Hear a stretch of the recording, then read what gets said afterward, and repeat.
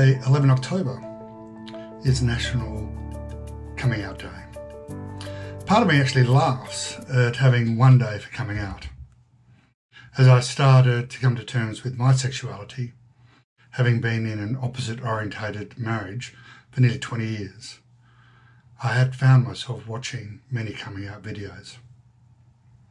They were predominantly young people and not people like myself in my 20s. There were videos of people coming out that seemed to go very well, even though they thought there might be some worst case scenarios that they'd planned in their head.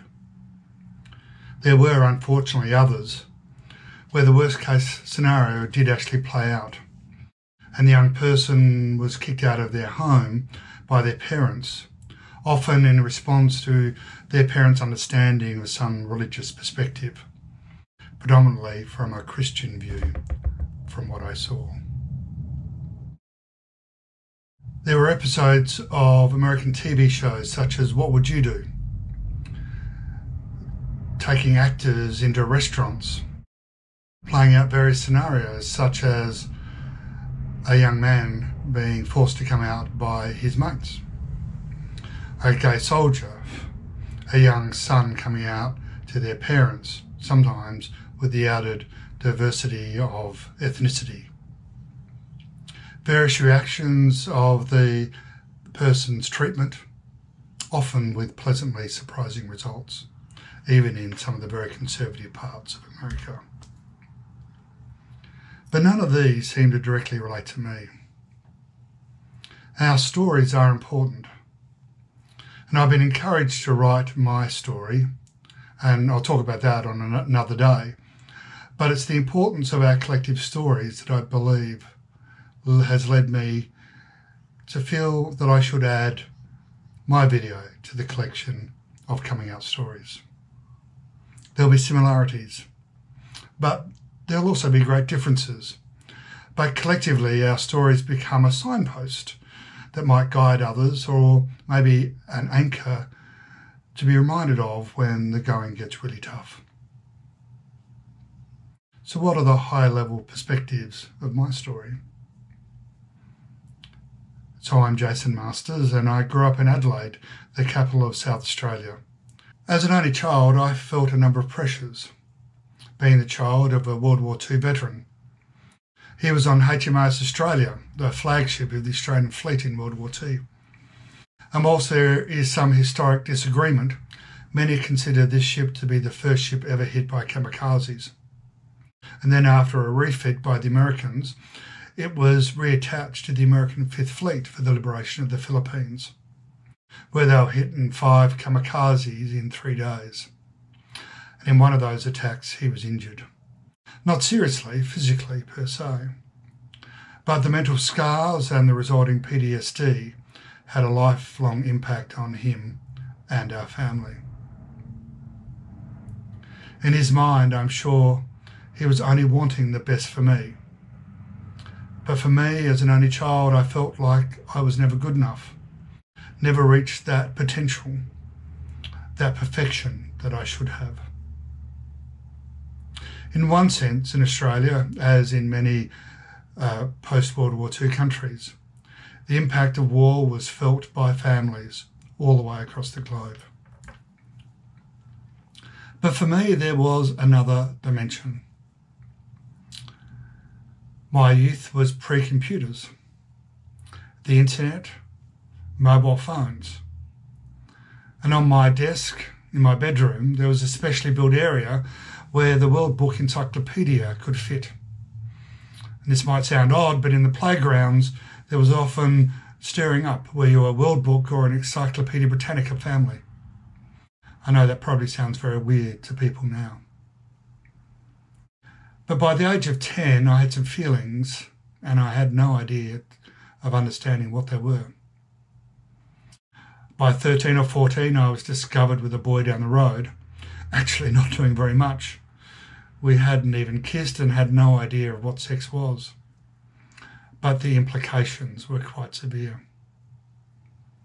I was told I should never play with him again, and certainly should never do anything like that again. Our families were great supporters of the Australian movie industry. And when my mum and her girlfriend went to see the ballet, Dad and I went to see the latest Australian movie by an emerging Australian director, Frank Szapelski. The film was The Devil's Playground. Whose own is it? Reader's Digest. What are you going to do to me? Just a second, Alan, what do you think you're doing?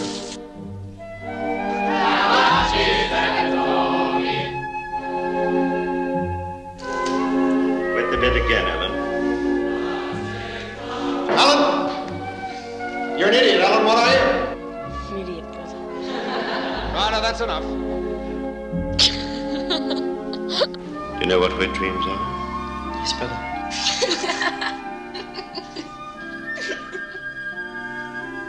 Sex. No, it's not natural. It must breed sick attitudes. What if God isn't there? I very nearly lost my life because of you and your weakness. An experience I could well have done without. Oh, don't let's go through all that again. I hate life. I hate it.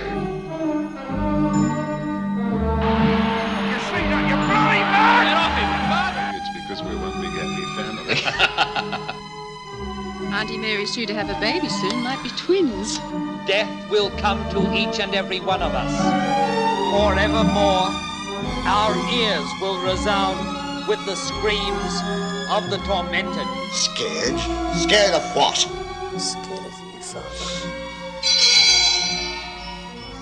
You don't sound sure. I'm leaving tomorrow.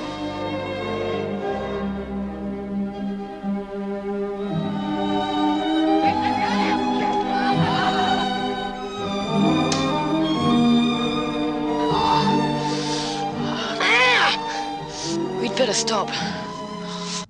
It was obvious that Dad was not aware of the content of this movie, but it was both educational and also incredibly nerve-wracking for me.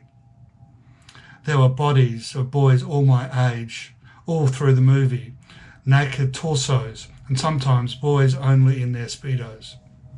The feelings I had in response to what I was seeing on the screen, I knew was no longer acceptable for me and couldn't be acknowledged. But it was educational in that it was through this movie that I gained my first insights into sex. As the film ended, I kind of wanted to sneak away somewhere way away from my father, and was naturally horrified when my father said or asked if I did anything like that with any of the boys at my school, just further reinforcing that any interest in boys was unacceptable. Whilst I had thoughts of boys in the latter part of high school, I was petrified to take any action, just internally reinforcing my unacceptability in the eyes of my father and supposedly in all of society. There were times when I tried to contemplate experimenting, whatever that was, but it seemed every time I tried to put my toe in the water, something happened. Was it part of the voice of my father, even though I was now living in another city? Was it another voice of my involvement in my new church community, even though it was a relatively progressive one? When gay people were accepted as members of my church, I heard comments amongst some of the leaders that these people were probably pedophiles, that awful connection that many people make about gay people. And in my early 20s, when the HIV/AIDS crisis was at its peak, unfortunately Australia had globally some of the most effective political and health responses. But part of that response was the Grim Reaper TV ad, which literally scared the shit out of me.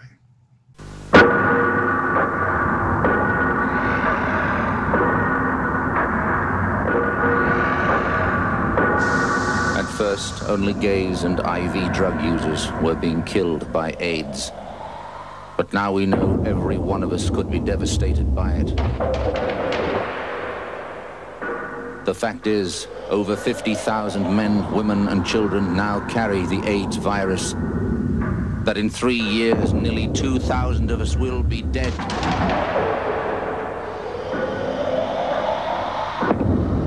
That if not stopped, it could kill more Australians than World War II. But AIDS can be stopped, and you can help stop it. If you have sex, have just one safe partner, or always use condoms. Always.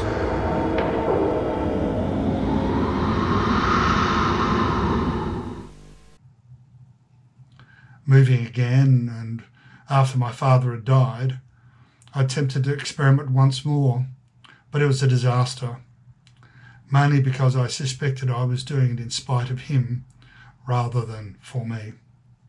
In my new parish, there were discussions about the church allowing gay people to be ministers, and my minister was very clearly against this. So any thought that might have come up were quickly put back into the box, and the box back into the closet. I had my first mental health crisis as I dealt with the death of my father and the traumatic implications on my life from our relationship. That process took well over 3 years of intense work, pain and rebuilding, and I successfully managed to navigate away from any discussion around my sexuality. So, like many gay men, I assumed that I really wasn't gay, and that, like all good Christian men, I should get married. And I did so to an amazing woman who now suffers the pain of that falsehood that society and the church assisted in creating. During my 20 years of marriage, there are a number of highlights, particularly the birth of my 2 children and the journey that they take you on with all of its ups and downs. But there were 2 more episodes of mental health. The second was treated simply as overworked, but the third became far more challenging. Its trigger was actually unknown, and my doctor was concerned enough to place me on some medication and referred me to a psychologist. She was at a Christian practice of psychologists, which made sense. My doctor was a Christian, I'm a Christian, so we had a framework to start with. But as time went on, I started to get an inkling of what the underlying issue might well be. I started to watch the YouTube videos, and some of it resonated. Stories about sexuality, coming out, and gender. And then also sexual orientation. But I was also starting to hear videos of the dangers of Christian counsellors and how they might approach a gay Christian. I started to hear the horrors of gay conversion therapy. As my appointments went on, and as I was driving to my psychologist, I started asking myself, would I actually raise the unraisable? Some days I thought I would, but then in the sessions, I wouldn't. I really didn't know if there was the trust I needed with this psychologist to raise the unraisable. So I simply stopped seeing my psychologist. Probably not the most sensible thing, as my mental health went downhill again. But during this time, I finally came to the view that I was gay, and one day in my bedroom, I looked at myself in the mirror and spoke out the words, "I'm gay." And it resonated. And I said it again, and it resonated again. But then my wife became increasingly concerned about my mental health, and she wanted me to return to see the psychologist. But I mentioned that I'd stopped seeing her some 6 months ago, and that I didn't see any value in seeing her. So she insisted I see our family doctor, and I agreed. But what was I going to say? So I booked a double appointment. I was nervous. My doctor was a Christian. How would he react? I developed a list of topics to talk about, hoping that they would take most of the 30 minutes of the double appointment. But that list was exhausted in 5 minutes. After a pause, he gently mentioned that I'd booked a double appointment and was there something else. I felt myself going to a tunnel, having to remember to breathe,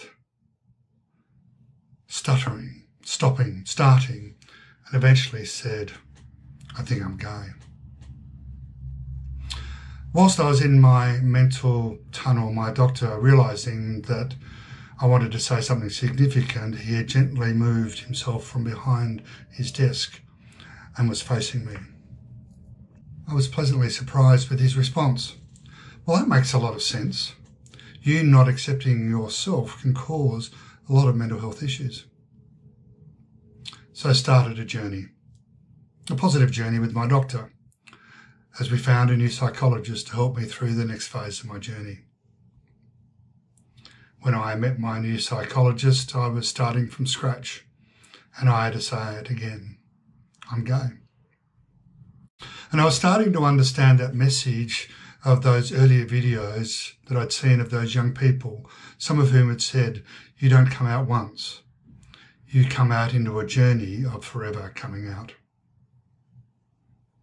As time went, I had many ups and downs, and they are for another video, but fair enough to say I still had some very dark days for the next year or so after coming out. But there was this analogy my psychologist suggested that I've taken on into my journey, and I find it helps, that my life is like a stock market. It generally heads upwards, but there are some days that are worse than the day before.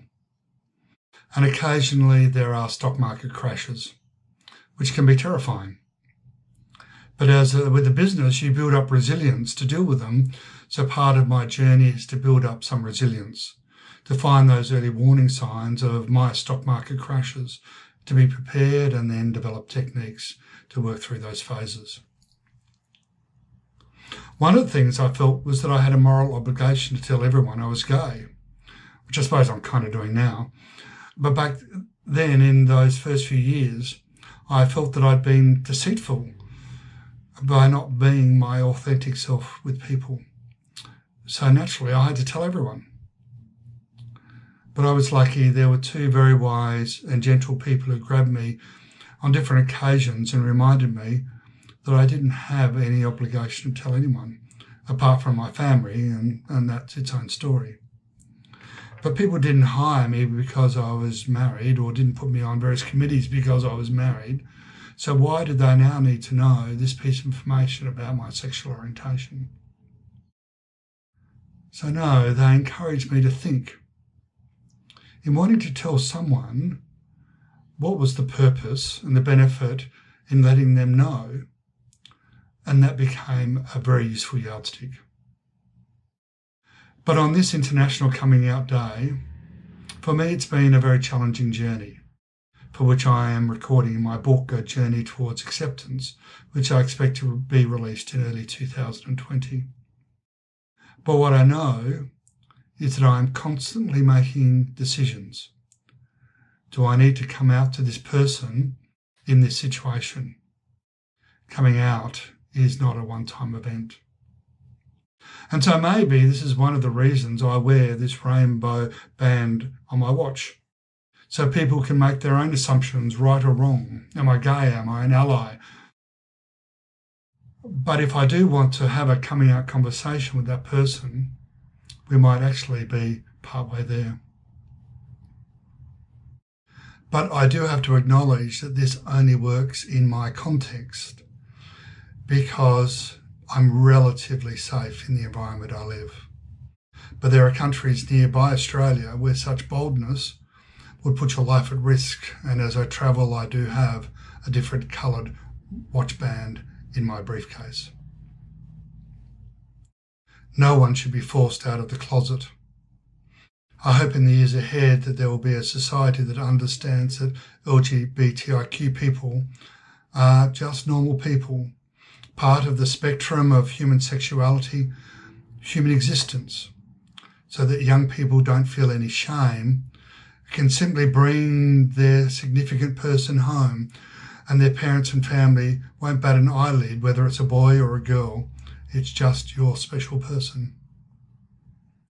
And finally, I hope that religion, in my case Christianity, that it will also see that Jesus summarised God's message in two very simple messages: love God and love one another, rather than what different denominations seem to strive to do to exclude LGBTIQ people, that they will one day discover the wonders that God has provided to them through their LGBTIQ members, that they should be fully welcomed, fully accepted, and that they then will understand the message that is given in the Corinthians passage about the one body but many parts, that we're all baptized in one Holy Spirit, that we are formed in one body. And the body is not made of just one part, but of many parts. And I hope that this might be part of a journey for you or your friends. If you like the series of videos that I'm developing, please subscribe.